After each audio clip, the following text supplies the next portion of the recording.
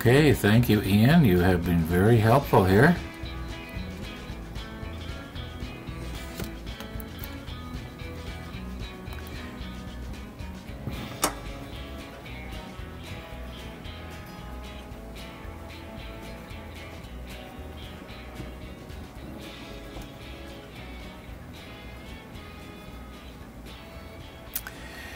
Now, it is really too bad that I did not notice that there was a little peg on the bottom of there, because in all likelihood, when I was prying it forward like this to break it off, all I had to do is grab hold of it and just sort of wiggle it a little bit and pull it up, sort of like pulling out a tooth.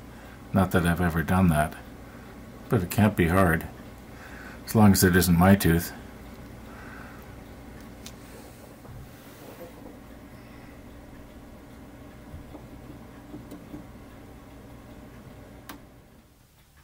Yeah, there it is, stuck in the hole, square peg. Let's just try a dry run here first before we actually put the glue on something. We won't worry about where the lines go right now. We'll get them straightened out later. But we want to try and put it right back there. I think that if I was to hold it the way I am right now, maybe put a little bit of CA medium against that post. I mean the mast, and maybe a little bit on that, square part that broke off. And then I think that'll probably be good enough.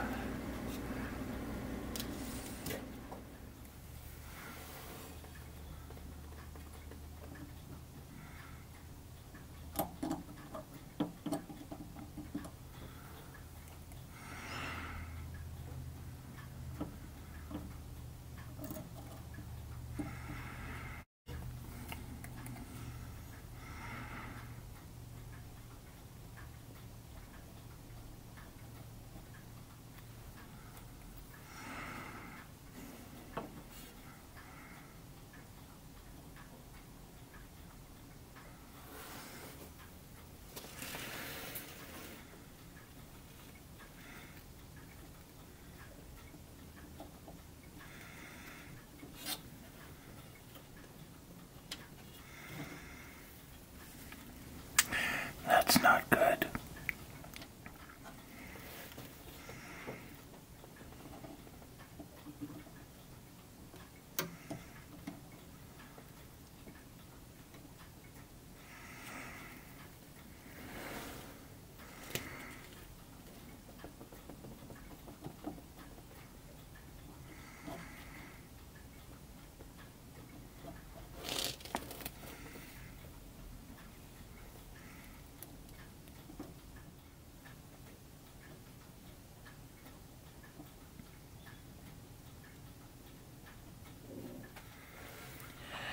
I realize it may not look quite perfectly straight there in the viewfinder, but I'm looking straight down the mast right now, and it's pretty straight. A lot straighter than it looks there. I think that pipe on the right is what throws it and makes it look like it's crooked.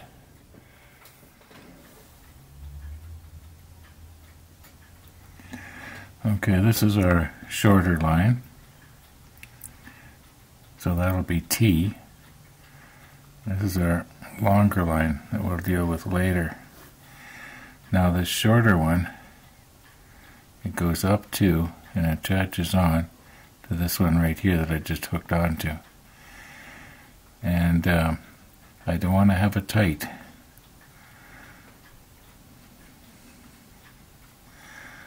And as near as I can tell, it goes about midpoint between here and where it fastens up here. So we'll try and fasten it right about there. Now how do I hold that so it's just about the right tension, so that when I let go it doesn't pull this line down too far? It doesn't take very much at all to keep this line straight. Like, do I have it hooked over like this and maybe put a tiny bit of maybe it should go over both of these, because I don't want it to come on, get off of there. I don't want it to come down and around and around this line, and then there's a big glob of glue there. I just want just hardly anything. I want it to sort of look like maybe it's just a little connection.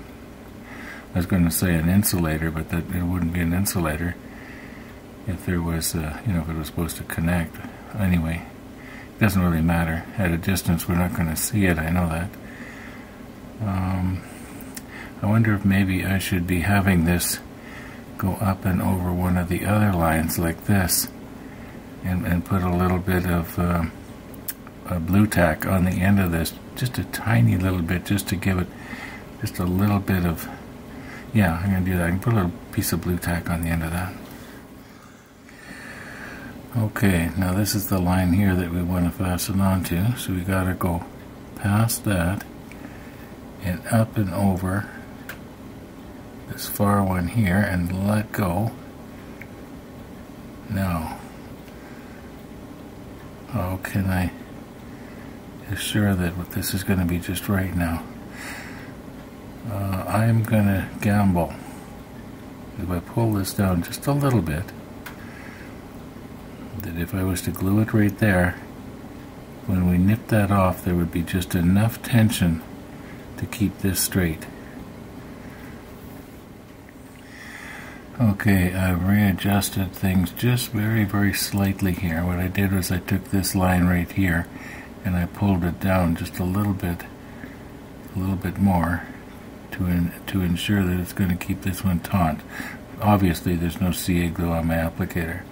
So I'm going to now use put a little bit of CA medium on and just touch it at the X there. I'll put the macro lens on again. Okay, X marks the spot. Just touch it.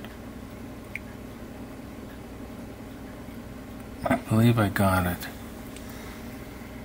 You could probably see it better than I could. Now there's 3 different things that we can try and cut this with. This is that special razor blade that we made up. My fear is that as I'm cutting, I'm going to end up going down into this line here. And then of course it would set us back probably a day. No, I could use the, where's that other thing? I could sharpen this and use this and put something in behind and then just press. That might be the safest. But what can I get in behind here? Like I can't get my plexiglass in behind here. That does appear to have glued okay. That, for a while there I was wondering did I actually even touch it, but obviously I did.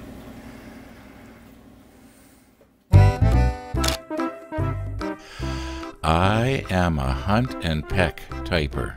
In other words, I can't type. I can't text back and forth with people in a conversational way. I can get by. I'm guessing I do 10-15 words a minute.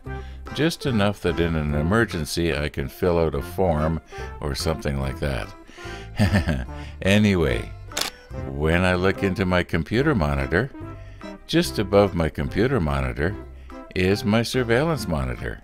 And even though I may be looking at the computer monitor to make sure I've got the letters in the right place, if there's any movement in the surveillance monitor, it catches my eye.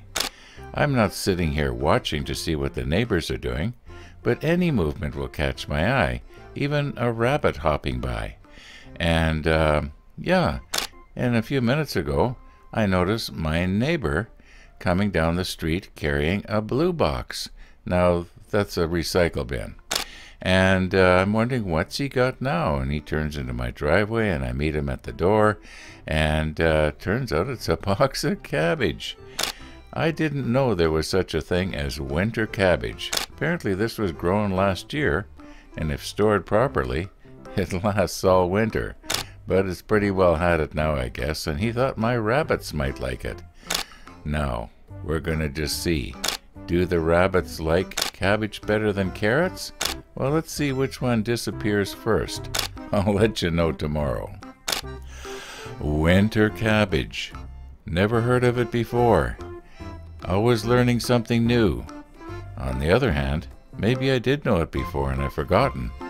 Maybe I'm getting like that goldfish that just goes round and round in its bowl. Every pass, it's all new again.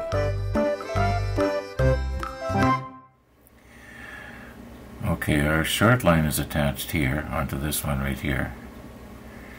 And the long line comes up and feeds through all this stuff somehow. And it attaches to this line right here at about the midpoint, right where I'm touching. In order to have everything hanging in its natural position, I think the thing to do right now is to cut this one right now, and that way it's going to be forward or backwards where it's going to go, because when I run this one up, naturally I don't want it chafing against any other line. So yeah, let's get this ship turned around maybe, because if you will recall, this short line that we ran up, it is actually attached to this side of this line. So I think it would be easier to cut it from the other side if I'm going to be cutting it the way I'm thinking I'm going to. So what I'm going to have to do is turn the ship around and put something up against this so that when I cut from the other direction, I can push, because there is CA glue right there. It's going to be hard to cut. So in other words, our specialty little razor blade cutter isn't going to want to cut very good. It's not like it's just cutting into rubber. It's actually cutting into CA glue impregnated rubber. And it's going to be real hard, in other words. I'm doing a lot of talking here because I'm not sure what I'm going to do. Well, here we go again with the old saying that necessity is the mother of invention. And here's my invention. All we got is a stick. On the end of it, I've reinforced it with CA thin to make it hard, so that when I push the cutter up against it, it's not going to sink into the wood. And right here, you can't see it. I'll move you in a little bit. I have you backed off so that you can see what's going on here. Yeah, well, I'll move you in and then you can see. Now, this is the line here that we want to cut off. We want to cut it off just above this line right here. And in other words, right at that X. So my thinking is, and this is actually the first time I've tried it, I have to carefully bring this up so that our X is going to be pressed against, if possible. Let me adjust our easy line. Now, because this is stretchy, I don't need to worry too much about breaking it. Now we're going to want to cut right there. Let's get a little closer, a little closer. Now, this is almost right up against that. I wonder if I can just go a little bit closer yet. And once again, remember, this stuff will not break. It's not like we're working with thread here. It has a stretch ratio of something like, what was it, 7 to 1? Okay, there. As near as I can tell, this is right up against our CA thin, which is long since hardened. I'll put the macro lens on and we'll just move right in. Maybe I'll try the super macro. It might work in a case like this.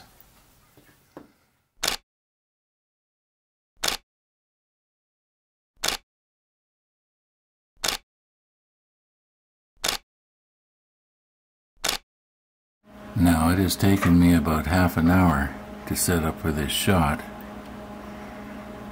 and I have re-honed my cutter here so it's razor sharp. Unfortunately, I'm finding I can't get in here to my lights, and everything are in the way. I'm going to have to reposition. Okay, now I want to cut just above this line here.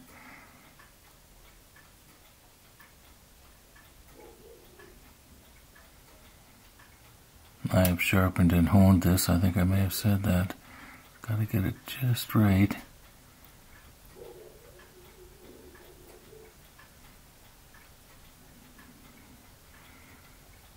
Okay, let's see what's going to happen now. Well, I think we're okay.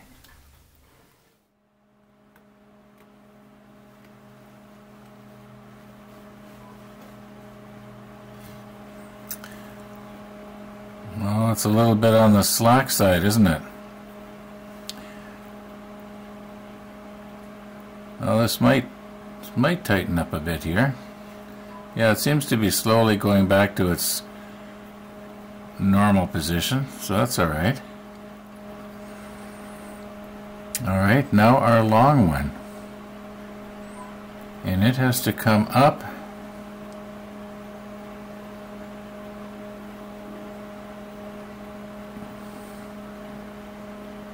okay, when we want it to hook into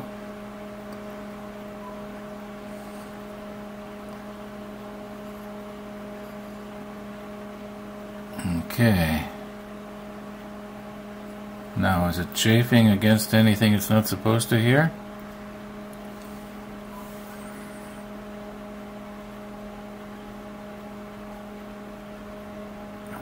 Yeah, it appears to be rubbing against this one right here. So it's obviously going to have to go on the other side of that. Well, I'm just going to go ahead and string it, because I'm pretty sure you don't want to be watching this.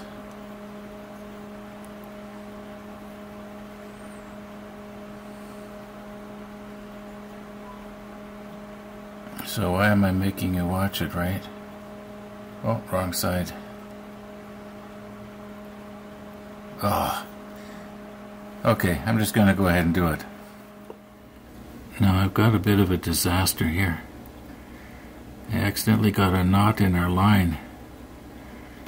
And it's a good thing I noticed it before I pulled this thing tight. I think if I take a couple of pins here and I'm going to try and pull it apart.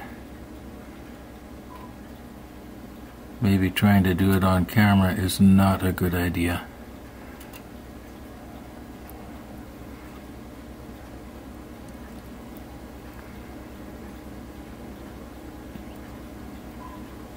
I think it's coming.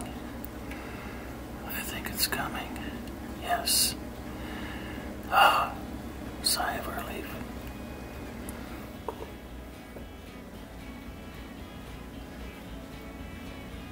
Okay, I've got it threaded correctly here now.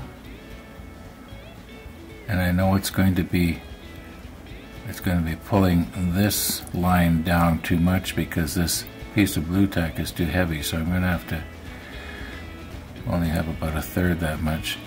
And you notice how it's twisting our double antenna. I don't think it needs to be very tight, but at least it doesn't seem to be chafing either this one here or this one here. Yeah, we're kind of running out of time here this afternoon. I'm going to cut today's video off, and thanks for watching, and all being well, we'll see you tomorrow.